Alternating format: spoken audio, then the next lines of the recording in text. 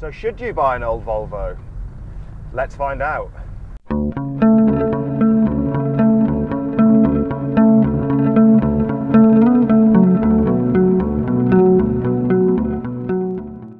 Hello everyone, welcome back to another new car automotive video, previously Bennett's Wheels. And you join me in my recent purchase, the 25-year-old Volvo V70. So let's get into 10 things I love about this 25-year-old high mileage hero. I love its shape, number one. Look at that, it's timeless. It's basically a box on wheels. You can't beat the Volvo V70 shape. Similar to the 850, a little bit smaller, a little bit more modern, but still the ultimate wagon. In my opinion, the pinnacle of all estate cars. Number two, I love its interior. It's so old school. 25 years old and everything works on it.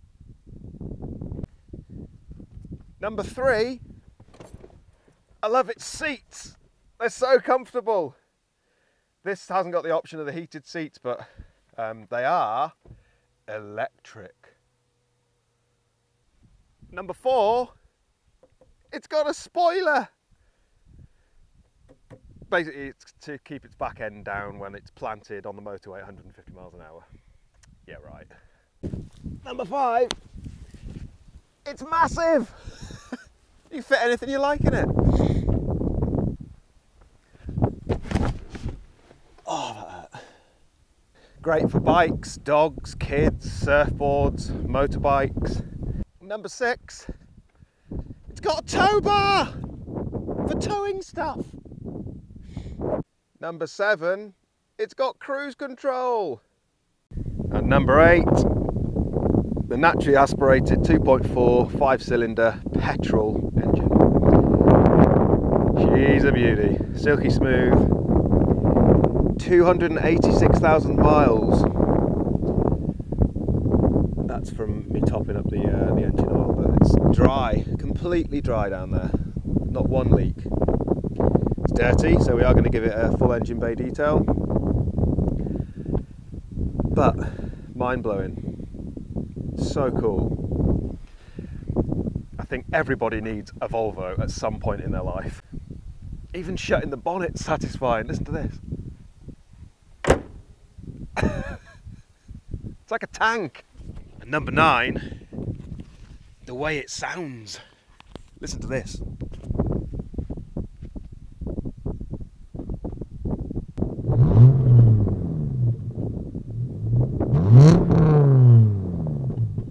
Not bad, not bad. 2.4, naturally aspirated. It's got a bit of a grumble. And number 10, how it drives.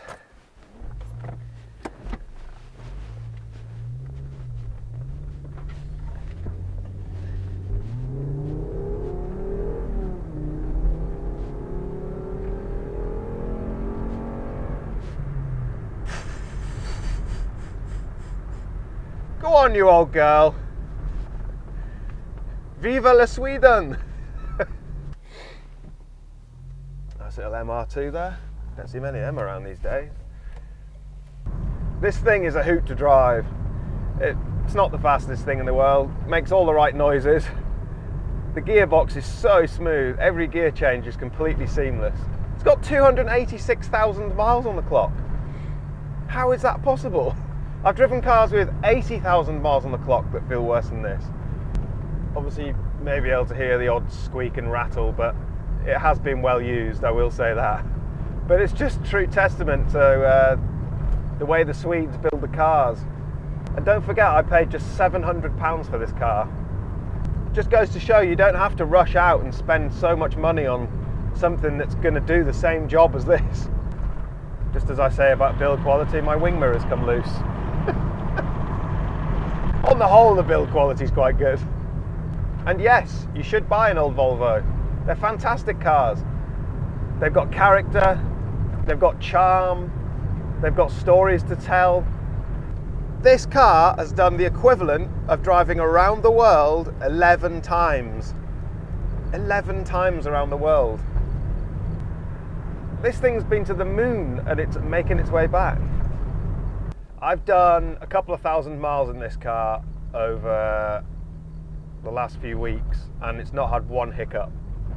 It's got me to where I wanted to be in comfort. It's got the cruise control for the motorways. It sits at just over 2,000 revs at 70, which is brilliant. It's not revving its nuts off. It's done all right on fuel economy. It gets about 30, which is, you know, it's an old car. But it's giving me everything I need out of it. Automatic, lovely to drive when you're sat in traffic. Who wants to drive a manual when you're sat in traffic? The sound system's brilliant. Speakers are good.